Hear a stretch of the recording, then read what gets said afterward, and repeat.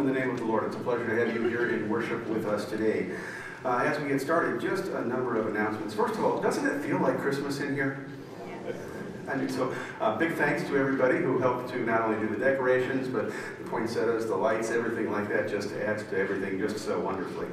In addition to that, since we're talking about Christmas, just a reminder that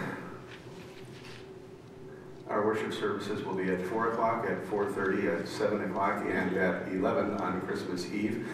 The 4 o'clock service and the 11 o'clock service will be in here. The 4:30 and the 7 o'clock service will be in the Celebration Center. As a part of that whole Christmas thing that's going on as well, I would also like to remind you that today, if you would like to come back to church again at the 10:35 worship service, you're certainly welcome to do so. Don't worry, you won't have to listen to the sermon again, because the kids of the Sunday school program are going to be presenting the Christmas story. And so if you'd like to see them and do that, that would be wonderful. Next week will be the service of music, and the choir will be leading us, and so we hope that you're looking forward to that. I am. And let's see, other announcements that we have. Middle Mixers is going to be having their Christmas party on December 13th, and there's information on the ski trip that's going to be taking place for the youth. Other announcements I'm sure you can look over carefully and respond appropriately to them. Would the congregation please rise? Peace of the Lord be with you all. And also with you. Please share that peace with one another.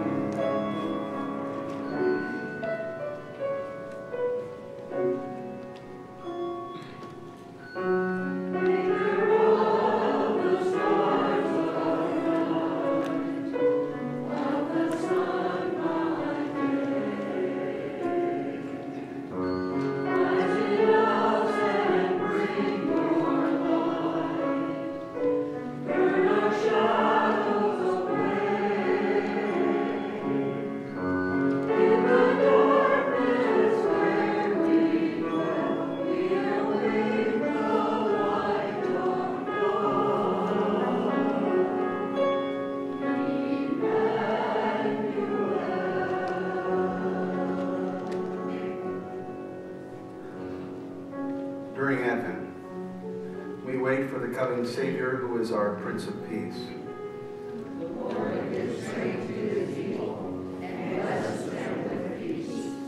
In the midst of conflict, we look to the one who brings harmony. The Lord gives strength to his people and blesses them with peace. In the midst of confusion, we look to the one who brings clarity. The Lord gives strength to his people and blesses them with peace. In the midst of division, we look to the one who brings unity. The Lord gives strength to his people and blesses them with peace. In the midst of separation, we look to the one who restores the broken. The Lord gives strength to his people and blesses them with peace. Today we light 3 candles. The first candle reminds us of our hope in knowing Jesus as the wonderful counselor. The second candle reminds us of our joy in proclaiming Christ as the mighty God. We light the third candle to remind us that Jesus is our Prince of Peace. In a world filled with conflict, tension, and discord, we look for the peace that comes through Christ alone.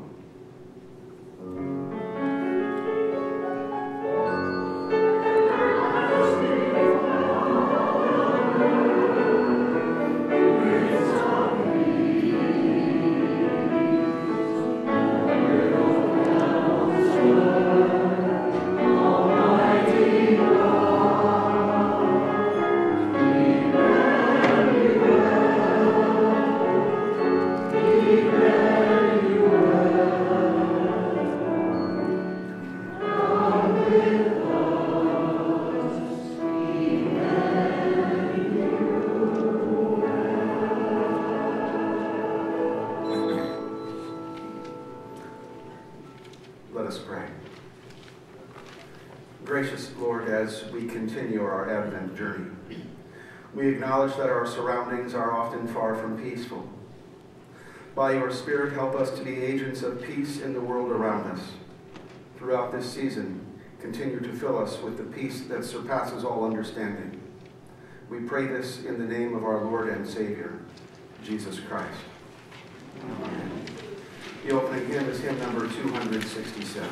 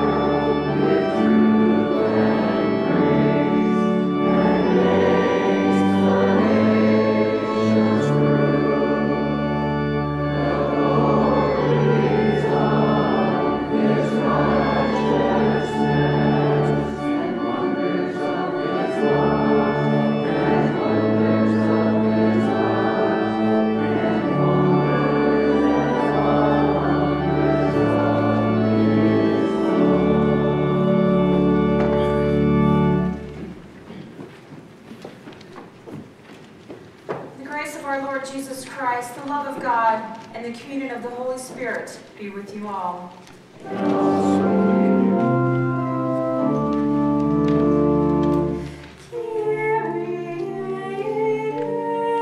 Son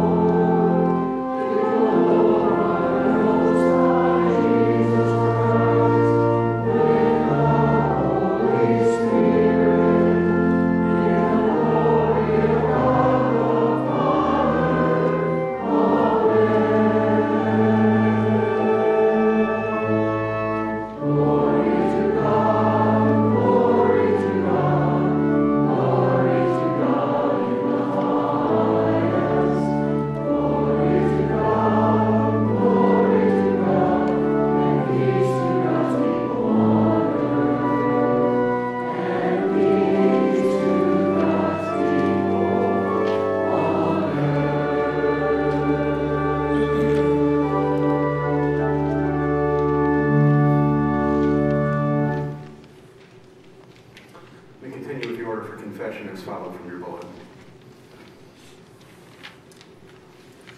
Merciful God, always with us, always coming.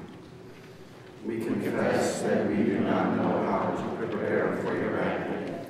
We have forgotten how to hope in miracles. We have ignored the promise of your kingdom. We get distracted by all the busyness of the season. Forgive us, God.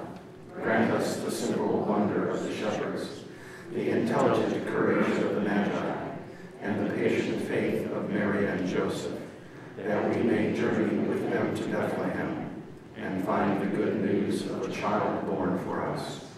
Now, in the quiet of our hearts, we ask you to make us ready for his coming. Amen. Comfort. Comfort my people, says your God. Your sins are pardoned. The penalty is paid. Thanks be to God. Please be seated.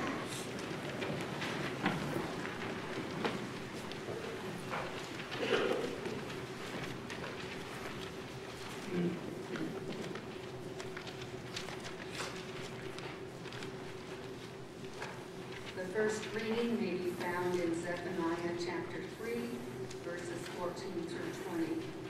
And you may find it on page 767 of your pew Bibles. Sing aloud, O daughter Zion. Shout, O Israel. Rejoice and exult with all your heart, O daughter Jerusalem. The Lord has taken away the judgments against you. He has turned away your enemies. The King of Israel, the Lord, is in your midst. You shall not fear disaster anymore. On that day it shall be said to Jerusalem, do not fear, O Zion. Do not let your hands grow weak. The Lord your God is in your midst, a warrior who gives victory. He will rejoice over you with gladness. He will renew you in his love. He will exalt over you with loud singing as on a day of festival. I will remove disaster from you so that you will not bear reproach for it. I will deal with all your oppressors at that time, and I will save the lame and gather the outcast. I will change their shame into praise and renown in all the earth. At that time I will bring you home, at the time when I gather you.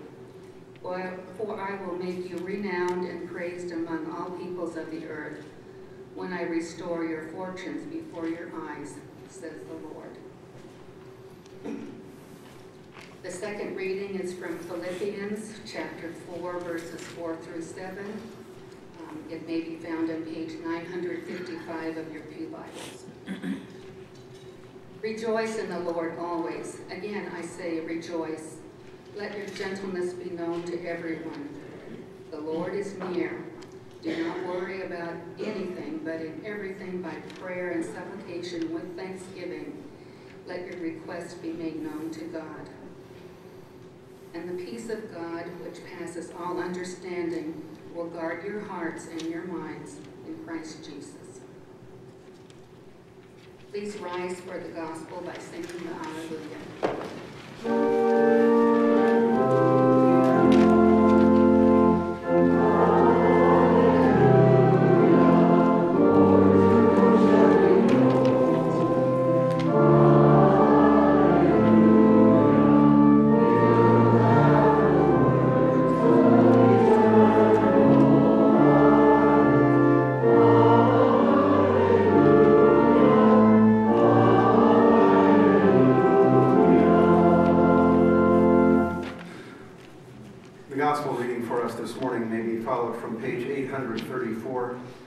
Page 834 in the Bibles that are before you in the pew racks.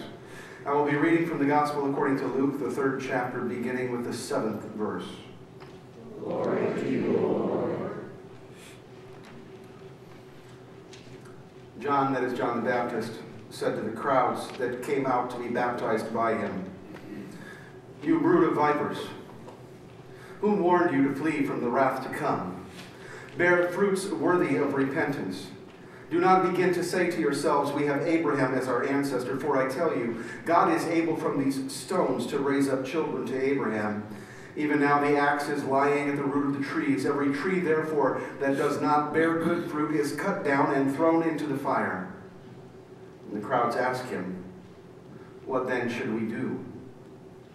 In reply, he said to them, "Whoever has 2 coats must share with anyone who has none, and whoever has food must do likewise." Even tax collectors came to be baptized, and they asked him, "Teacher, what should we do?" He said to them, "Collect no more than the amount prescribed for you." Soldiers also asked him, "And we, what should we do?" He said to them, "Do not extort money from anyone by threats or false accusations, and be satisfied with your wages."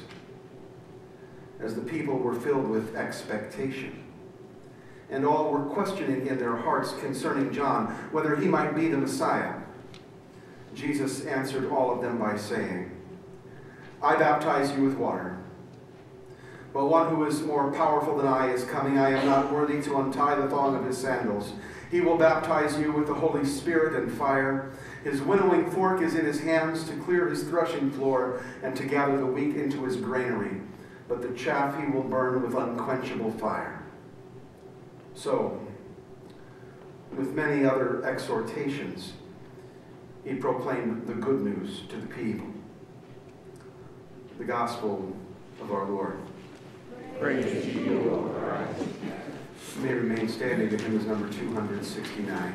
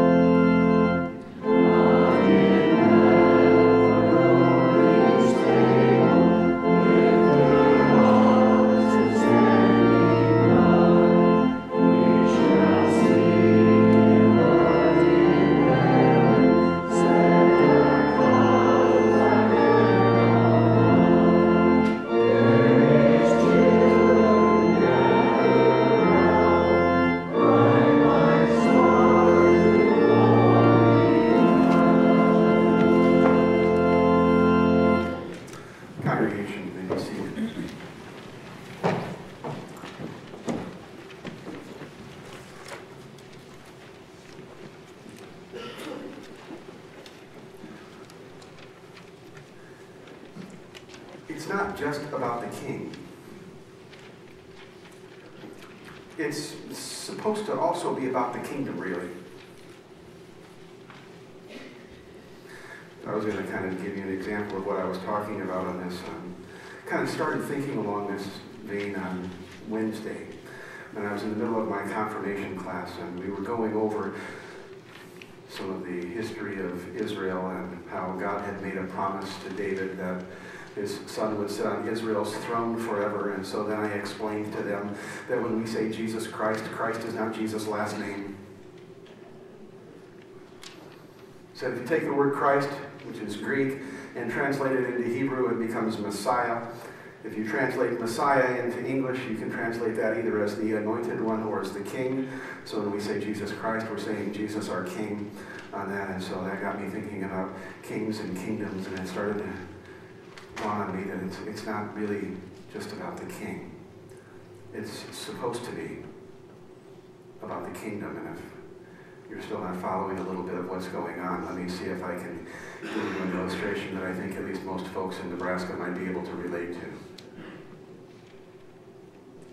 There was a young boy who grew up in Hastings, and he played things like basketball and football here. He graduated from Hastings High School. He went on and continued his education and his athletic career at Hastings College. So far is not very eventful, not very remarkable. But finally, rather than going through his entire career, let me just jump to the end on this. Finally, he became the head football coach for the University of Nebraska Cornhuskers. Everybody know who I'm talking about now? I mean, it's the legendary Tom Osborne, right? And so here's the deal, is that I actually believe that at this point in time that Tom Osborne is the football coach, even though he retired some 17 years ago from coaching football back in 1998. I think that Tom Osborne is the football coach by which all Nebraska football coaches are judged. What do you guys think? I think that Frank Solich, Bill Callahan, Bo Pelini, Mike Riley all live in the shadow of Tom Osborne. But here's the deal, is that it wasn't about the king. It was about the kingdom. Or another way to say that is, if Tom Osborne had not been able to get his teams to perform on the football field, he would probably be remembered just as well as Bill Jennings, Bernard Masterson, or Adolf Ludnowski. Anybody know any of those folks? They were all football coaches at the University of Nebraska as well.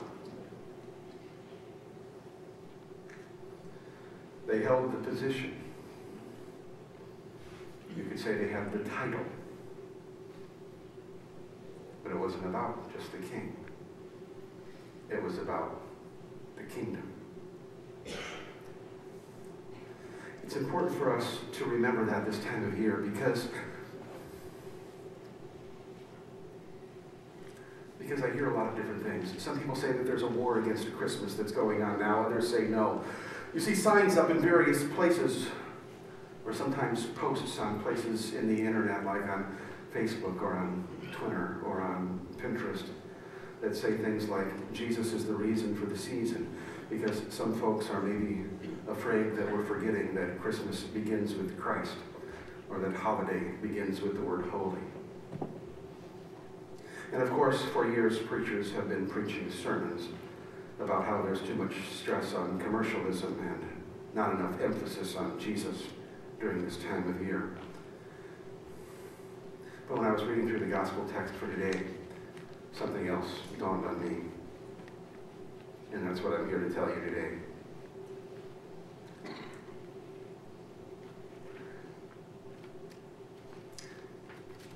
God the Father did not send Jesus the Son so that he could be king.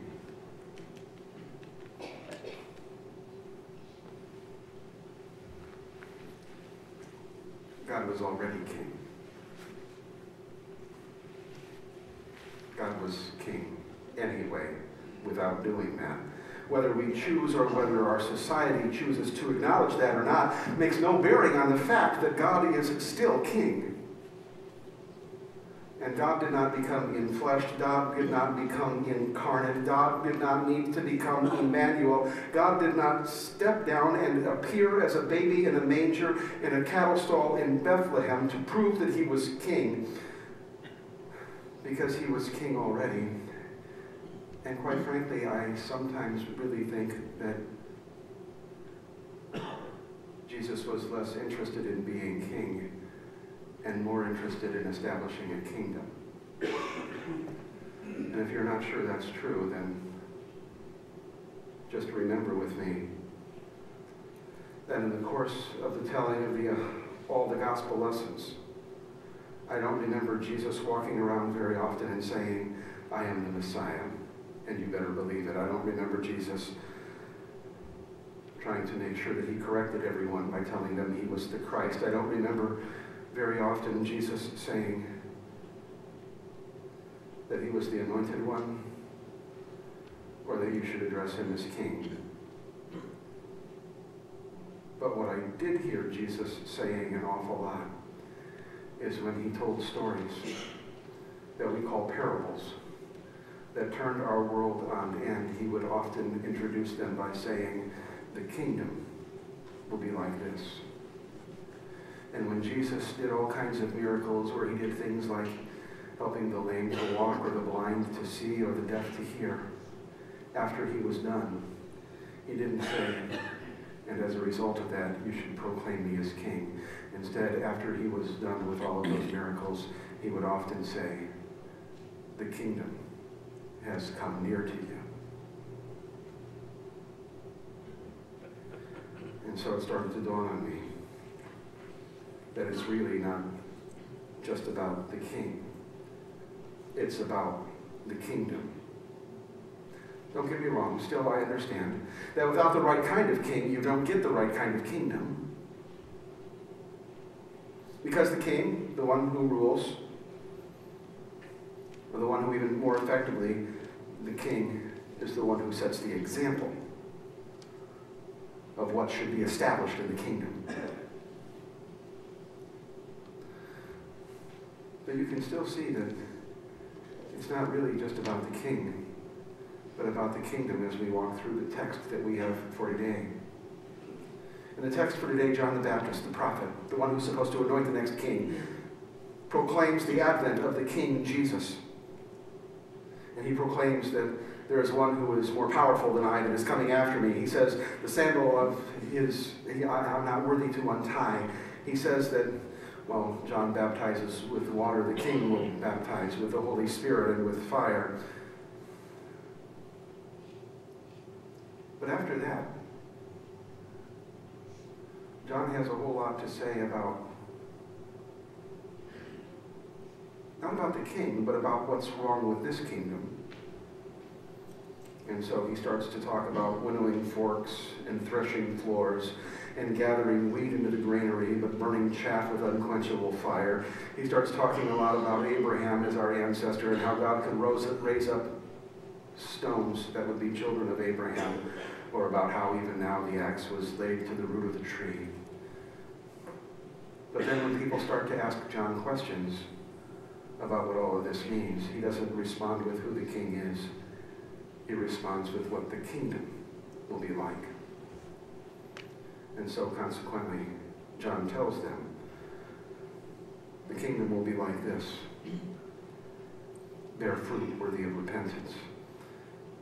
The kingdom will be like this. Everyone who has 2 coats must share with anyone who does not have a coat. The kingdom will be like this. Anyone who has food must share with somebody who does not have food. The kingdom will be like this. Collect no more than what is prescribed to you. The kingdom will be like this. Don't exhort, don't threaten, don't have false accusations. The kingdom will be like this. Be satisfied with your wages.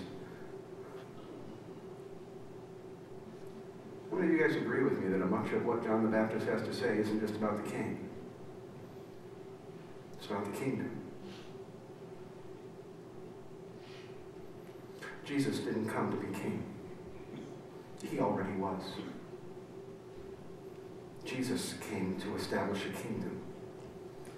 I want to be clear about that, because if you just say this Christmas that Jesus is king and then live like nothing is different on December 26th, that wasn't the point.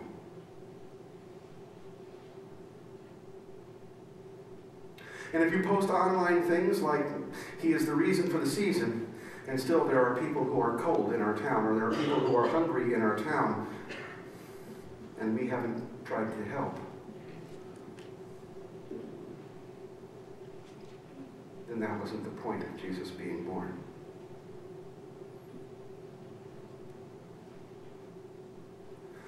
And if we worship today,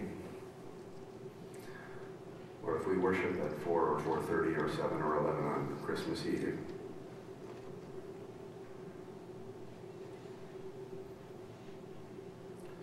and we still threaten or complain or cheat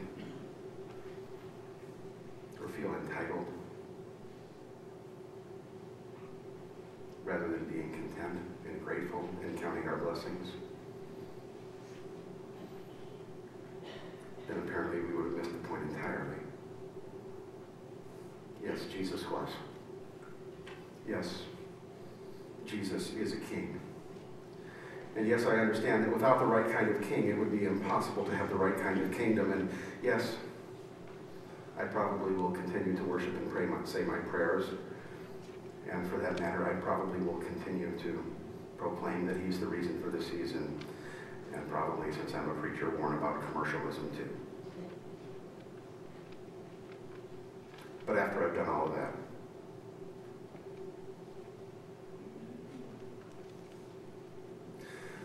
the point is not only that Jesus is my king, but then that that's supposed to make a difference to me. So after I'm done with all that, the point is not only that Jesus came as Messiah, but that then I would choose to live under his kingship and under his lordship. See, after I'm done with all of those other things, the point is not only that I acknowledge Jesus as king, but that I acknowledge that I have an obligation to make sure the ones without coats are clothed, and the ones without food are fed.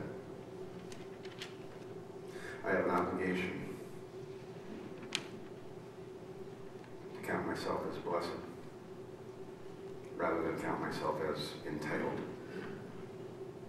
See, after all of the rest of the stuff, and after I know that Jesus is king, I know that it's also not supposed to just be about the king, but it's supposed to be also about the kingdom. And that means following Jesus' example. And that means that it has more to do with love than it does with power. It has more to do with charity than it does with commercialism. And it has more to do with people than it has to do with stuff. Because it's not just about the king, it's about the kingdom. And this is a kingdom you can trust, because all other earthly kingdoms that we will build will eventually crumble. You want to know how I know that? I know that because the Huskers were 5-7 this year.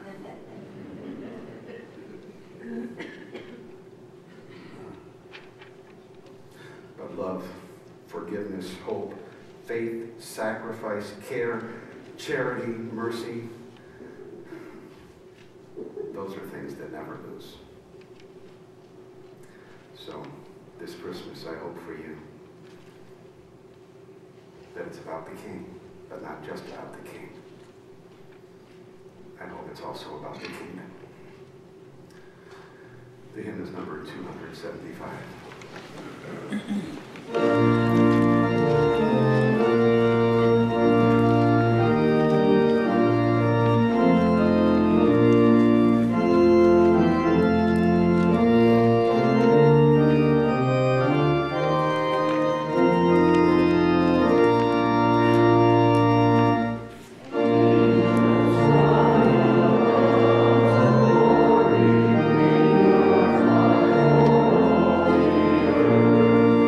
Once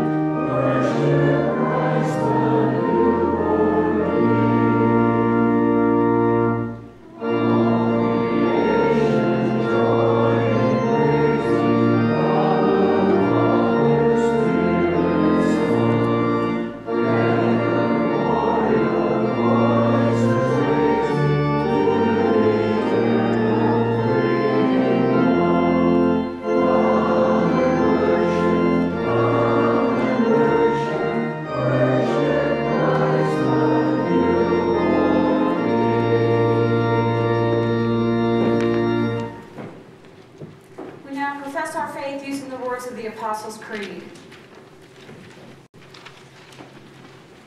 I believe in God, the Father Almighty, creator of heaven and earth. I believe in Jesus Christ, God's only Son, our Lord, who was conceived by the Holy Spirit, born of the Virgin Mary, suffered under Pontius Pilate, was crucified, died, and was buried. He descended to the dead. On the third day he rose again. He ascended into heaven. He is seated at the right hand of the Father, and he will come to judge the living and the dead. I believe in the Holy Spirit, the Holy Catholic Church, the communion of saints, the forgiveness of sins, the resurrection of the body, and the life everlasting. Amen. Please be seated as we now receive our offering.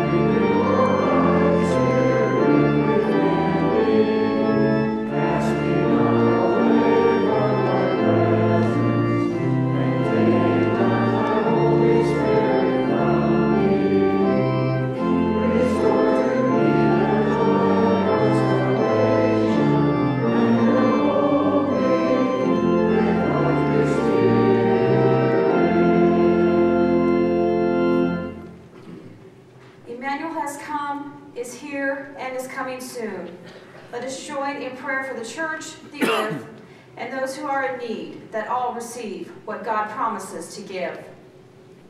I will end each petition with "Let us pray." Please respond, "Have mercy, O God." For the church throughout the world, for bishops, pastors, and seminaries, for the courage to live out the challenges of our baptism, and for the inspiration of the Holy Spirit, let us pray. Have mercy, O God. For the earth, for glaciers, for the protection of dormant vegetation and hibernating animals, and for wisdom in the use and care of the creatures and landscapes we live among, let us pray. Have mercy, O God. For the nations of the world, for soldiers and police, for all who suffer political oppression, and for our enemies, let us pray. Have mercy, O God. For all those in need, for those who are sick or cold, injured or outcast, for victims of fraud or extortion, especially for Don Schmid and Sue Crabtree, let us pray. Have mercy, O God. For this congregation, for joy in Christ, and for our community, for an increase in practices that truly enact justice and compassion, let us pray. Have mercy, O God. You are the source of eternal salvation. We remember before you the faithful witnesses who have gone before us, especially Charlotte Pickerel, and now rest forever in your peace. Let us pray. Have mercy, O God. Stir up your power, Lord Christ, and come. We pray for those celebrating birthdays this week, especially Sietta Swanson. May their day be joyful and full of gratitude to you and for the gift of life. Let us pray. Have mercy, O God. We praise you, O God, for the lives of all the faithful departed, that we complete our baptismal journey in you. Let us pray. Have mercy, O God. Receive our prayers, faithful God, as we watch and wait for your coming among us in Jesus Christ our Lord, who has taught us to pray. Our Father, who art in heaven, hallowed be thy name. Thy kingdom come, thy will be done, on earth as it is in heaven. Give us this day our daily bread, and forgive us our trespasses, as we forgive those who trespass against us. And lead us not into temptation, but deliver us from evil. For thine is the kingdom, and the power, and the glory, forever and ever. Amen. May you be filled with the wonder of Mary, the obedience of Joseph, the joy of the angels, the eagerness of the shepherds, and the peace of the Christ child. Almighty God, Father, Son, and Holy Spirit bless you now and forever. Amen. The closing hymn is 270, Hark the Herald Angels Sing.